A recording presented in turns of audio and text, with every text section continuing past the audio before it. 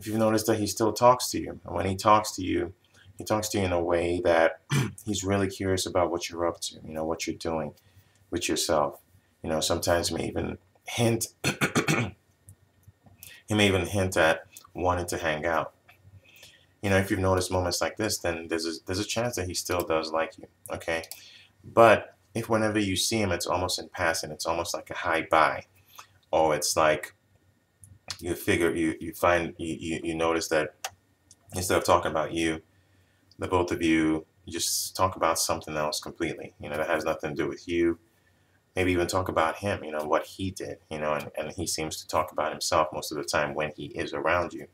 Now, there's a good chance he's actually moved on, okay? So these are some of the things you need to look to help tell you whether he, still likes you or if he's moved on. And if he's moved on, honestly, you need to move on too.